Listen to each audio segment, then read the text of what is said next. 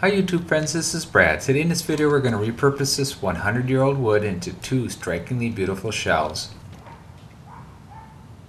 We're going to show you the process of applying a clear antique varnish to them, the brief decluttering process of making room for these shelves on our wall, and how we install them using wrought iron wall brackets. These DIY wood shelves were purchased at a place called DC. They sell some already finished reclaimed wood shelves, but mostly sell unfinished various size boards for your DIY wood shelves project. So this brush here is softer just to kind of clean up some of the dirt, but not to really distress it anymore. Give some cobwebs, dust off it, and then go with the wood.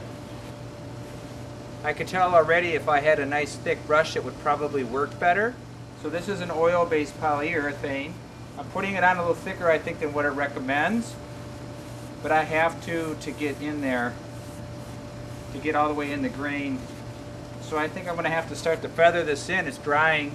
I probably should be in a shaded area, but I don't want to overthink this. And it says when you apply this, you should go in the direction of the grain, not to overbrush it, because you can trap air bubbles in there, which can give streaks. It's supposed to be fast drying and dries in 2 hours. And then you're supposed to lightly go across it. So again, I'm probably applying way more than it suggests, but it's just sucking it in like crazy into this dry old wood. I love this stuff. It makes the wood just look beautiful.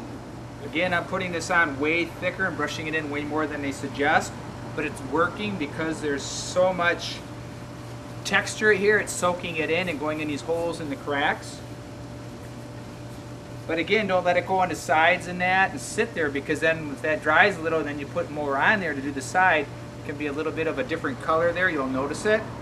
Because I've got so much here, we're going to wait overnight.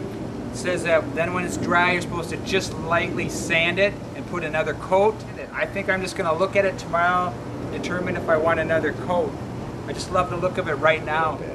Instead of being uniform like shined across, you have blotches if you go back over it with the brush at all.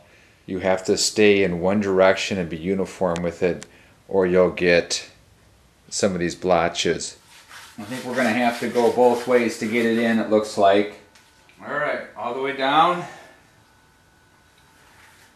So I'll have a similar sheen, I hope.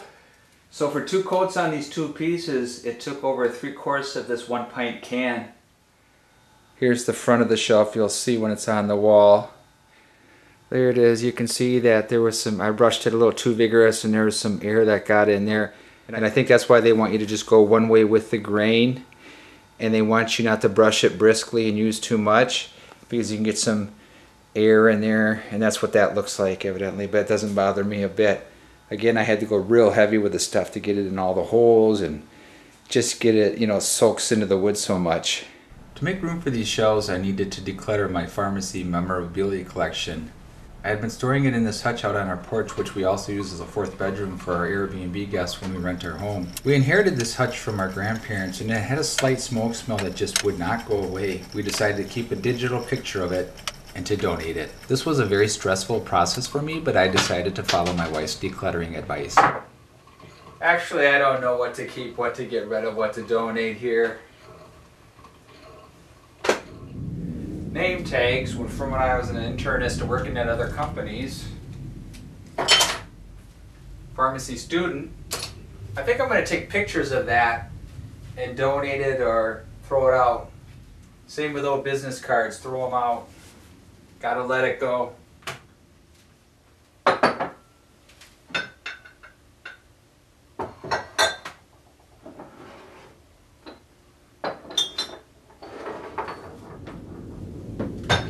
This was my collection, so obviously I work in healthcare and a lot of these are gifts, so I'm going to give this back to my mom who bought a lot of this and see what she wants back or what she wants to sell at a garage sale she's having. Then the rest of it that I don't want, I'll probably just donate.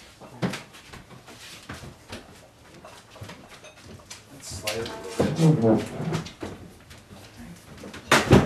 Woo, sure does. A little. Because I don't have it yet at all. Okay. Okay, Okay, so now you gotta do it forward so I can get my fingers under Forward there. like that, okay. Yep, got it. So we Okay. gotta hold it back a little so the Door doors. doesn't open? Are you All right. okay? Yeah, I'm good. Okay, slow down. Yeah. Does this look dinky now? But it's heavy. There's a heaviness to it. Come here, Gilligan. Come here. So the thought is there's going to be a queen bed here and the headboard will be here. So if people are sitting up, they want to be able to sit up without hitting their head on the two shelves, right? We went 9 inches over from each side level. So we have sort of a straight line where we're going to put the first shelf. There's a deep scan mode on here to pick up the stud. Right about here.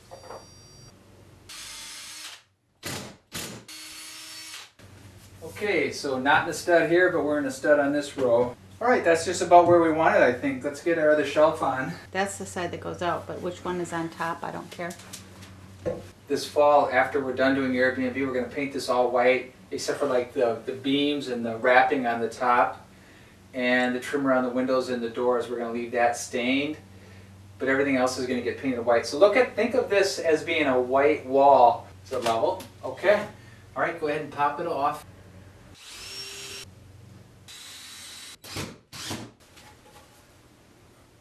I love it. There's just something about old wood like this. 4 1/4. What? 4 1/4. Actually, I think that's gonna be. I'm glad we're in a stud. Yep, it's pine. Went right in.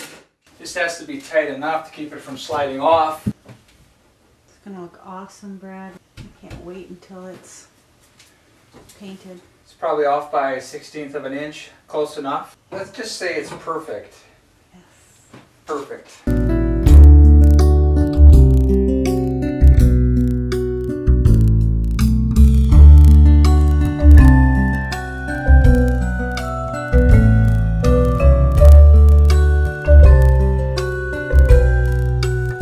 That almost looks too boxed in. But this is up here. Okay, so now the thought is once the second shelf's up, is it too boxy? So should we put a second shelf up or not? That's what we were intending to do, but I don't know, maybe not. You want me to hold it up for you to look? Mm-hmm. Can you not drop that? Yeah, I think I got it. Okay, don't move it at all. Just try to fix it. Okay. Why don't you take it down for now? We'll just keep one for right now. Okay. Do you like the elevation of the shelf? The height? Mm-hmm. I do. Okay, I do too. Yeah, I mean for us, we're taller, but I mean it looks I good there to me. Mm-hmm. Well, it was taller, shrunk an inch. Yeah, I like the little bit of color on it. I would recommend the Czar polyurethane product we used. And looking back from the start of this project, I want to mention it was definitely worth the pain of decluttering the space to make room for these DIY shelves. Please subscribe, like, and share this video, and thanks for watching.